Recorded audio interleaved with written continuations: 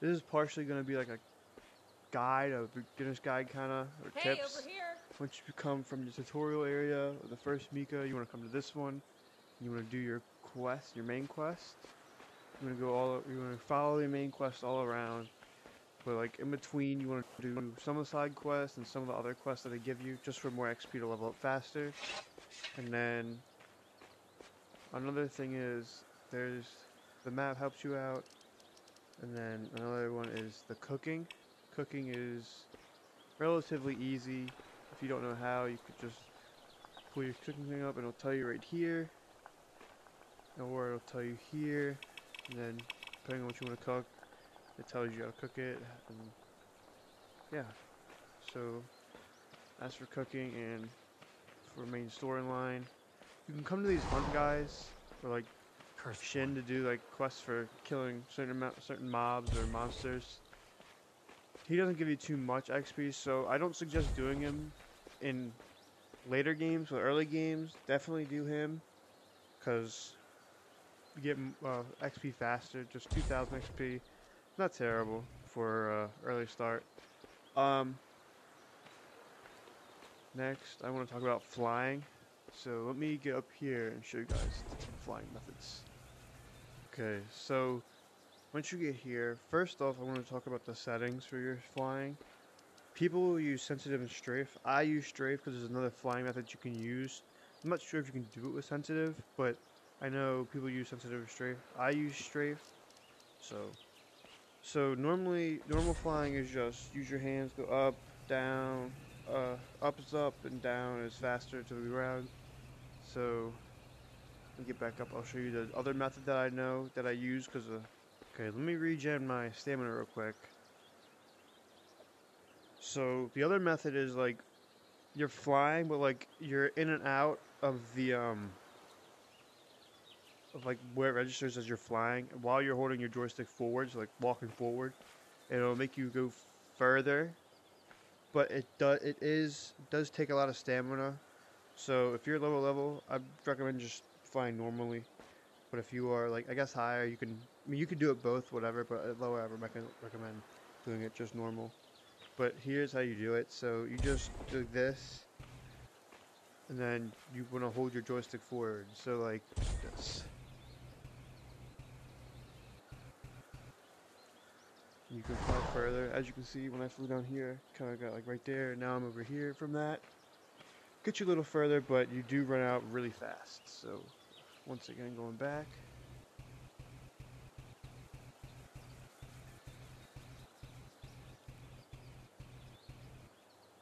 I'm not that great at it yet, but yeah, that's another flying method. So next, I want to talk about crafting and getting materials. So when I get to a crafting station, I will talk about that. So hold on one second. Okay, so there's one crafting station by the Over here, Agent. third Mika. It's right here. So you have the different levels, the different weapons. So this will be mage, this will be sword. And then you'll have the level 7 stuff right here, the level 5 stuff right here. This is what you need to craft it, and your Zen is your money. So if you go to your inventory, you can see it, how much you have. You get that overall by killing monsters and opening chests. So this is what you need to build this, and then armor, and then that for level 7 stuff. It's different for every region, I'm pretty sure. So that's crafting. It's not too hard. I know some people don't know that you can craft. So there's that. And then once you do craft, you can get either these or any of these 3. And you will get these 2, but these to tier. Okay, so there's different ways to get the materials or ingredients to build stuff. So the first way is just killing monsters. Like you can go over that monster, kill it, and try and get a material or ingredient.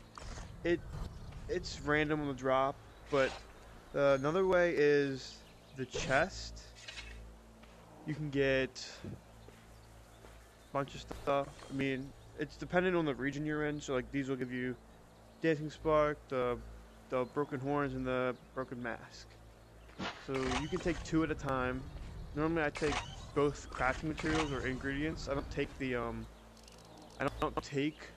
basic enchantment dust because really once you're killing monsters and you get gear, and the gear that you don't need, like I have these gloves and I have level 13 gloves, they're 127, this is level 13, 118, so I don't need these. You can just grab these and then put them over there for enhancement dust, so you don't really need to grab that for when you're doing chests. Just grab the ingredients, which will help you build them up faster. And then for like certain ingredients, like I'm pretty sure it's these ones. I forget what they're called. Hold on. It is the dancing spark. So I'm pretty sure for the dancing spark, there's events around the map that you can do. So like you'll have events like over there. It's a starting area for dancing sparks. It depends on what region you're in. So if you're here, you can do dancing spark. If you are, let's see, if you are here around this area, like the forest, you can do essence seeds. I'm not sure what you can do up here. I think it's essence seeds still, but it might be different because it's the mushroom area. And I know down here is still the sparks, I think, I'm pretty sure. So events also give you not a ton, but like if you do them over and over, I think they give you up to 5, which is pretty good. If you do 5 and keep doing them over and over from every one of them, you can get them pretty fast. And then I will show you guys the other crafting areas, which is one's right here. Okay, so you want to come to this over here. You go under the tower, because there's one over there. It's on the tower. You want to come to the one under. And she has a craft table right here, which is these sparks that you still need. And then there's one down here. So when you get here, there's these 2 right here. They're both the same thing, as you can see. But like right here, you'll need essence seeds. And then for this one, you'll need essence seeds too. You'll need more depending on. So you need Ruby Bow and essence seeds for the sword. And this one is the same exact thing. And then these are the stuff you can get for it, and that's what you'll get, and these are random. So to get those essence seeds, you can either get them a chest. I know the chests around here spawn a little faster, I think. At least from what I've noticed, they spawn a little faster. But to get these, there's little events that I do to farm them faster. There's a dog event, a bow event. So I will show you those where they are right now real quick. Just cause.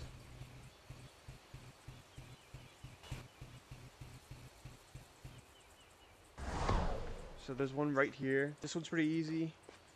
This bow one right here. It's not started right now, but it'll be like right in this area. And then there'll be one down here. This way right here, where the river is. It'll be a dog one. This one I like to do more because I can kill them faster. It's easier because they're dogs.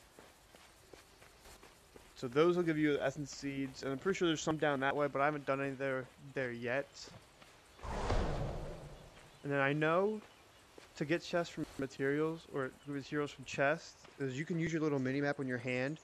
It'll tell you where chests are. So let's see if we can find one. But it'll like highlight a chest, and it'll tell you if it's above you or below you, depending on where you are. No, there's a chest up here. We could try and see if it's there. No, there's a chest right there too. Yep, there it is. See how the chest is above me? And there's 2 people right here. These are good too. And they don't respawn back pretty fast. So right there, you see the chest. You can get the essence seeds from here, but I recommend doing the events because they are easier, you get more. And then there's one more, it's right here. This is another crafting area.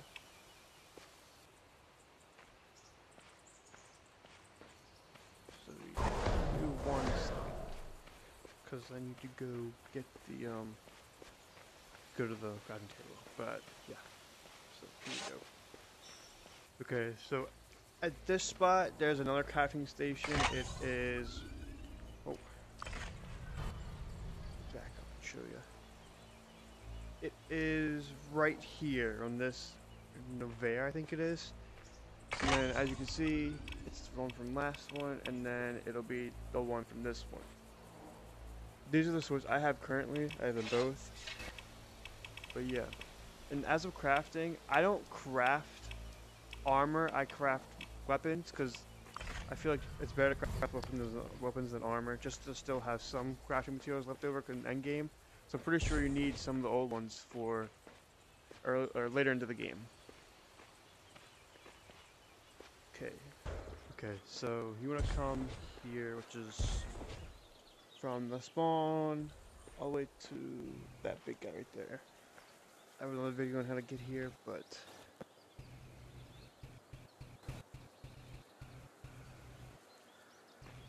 okay. So if you need more stamina, I have another video on this, but I'll put it in here. So you come to this like statue.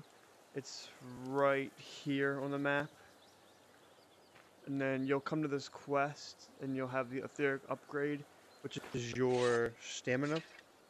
Right now I'm on the 4th one. I don't know if there's more than the 4th one. I think this is the last one, but I'll put a picture up of what the tiers look like, just because I can't find any right now.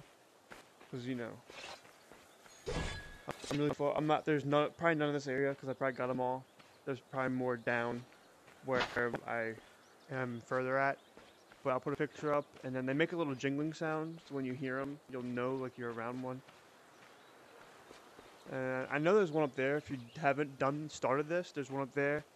And then you can collect them without like doing the without having the quest. And then here's what they look like in your inventory, just if you don't know if you do or don't have any of them. So these are what they look like. They look like little shards with your inventory, but they're called the Amaris tier. So that's how you get more stamina. And then how to get more mana also, like when you cast a spell, your abilities, your skills, it's right here. You just don't have to level up. It takes longer once you get later into the game, but early on it's not that hard. I know if you're a mage you have a lot more than a swordsman. I think you start out with like 100 or something. It's pretty good. So yeah, there's that. Okay, so now I'm going to talk about your chef guy, or this guy right here. So he will have quests for you to do, what you can do to cook, obviously. You can open your store and buy ingredients, or you can sell stuff in your inventory, which I mean I don't really recommend, because you need all this to cook and eat and heal, and unless you want to sell your armor for money, which I honestly don't think is good enough to do, because you can kill monsters and get money for it. So, and then you just trash or put your items into the red dust, and you can get the enchantment stuff. So there's that. And then doing his quest, you might have to go around the world to do them, or you will have to go around the world and do them. But when you do his quest, you're gonna have to get like tier 3 noodle cooking, or tier 3 noodles. What you want to do for that is just get the noodles, just cook a ton of them, like I have 56 tier cooked, but like I'm pretty sure it's more than that to get tier 3. You just cook a ton of noodles right here, and you tier up, and then you get more of his quest.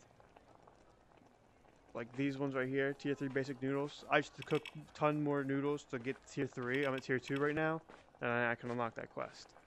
So that's pretty much cooking right there, or the chef's quest right there, pretty fast. I also have another video on this. Not more in depth, but like a lot longer than how this one was. And then, so lastly, I want to show you enchantments, or like enhancement, or I guess enchantment. So you want to put an item in, you'll have it down here. It's 15, and it costs money. So this can either fail or it can work. So it's like a chance. So you either get the stuff you get for enchantment, or you won't get it, no matter what. And you will lose this. So let's see. That's all you do. Let's see. Did it work? It did work. So let's do it again. And why not? You know? Right there, it worked again. So let's do this sword.